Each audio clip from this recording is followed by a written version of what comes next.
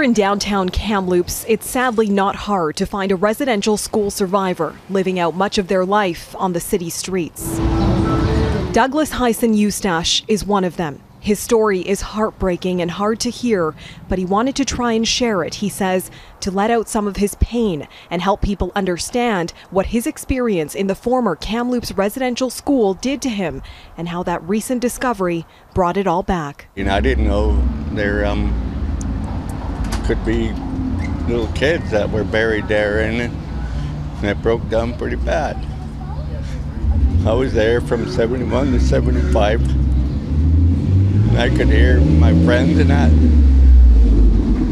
crying, getting dragged downstairs, whatever. Eustache's story is a tragic testament to the trauma tied to the country's colonial past. And the recent discovery here has reopened wounds so deep, he says he can't sleep at night. He told us he wanted to share his story, but it brought up so much pain, he was unable to continue his interview with us.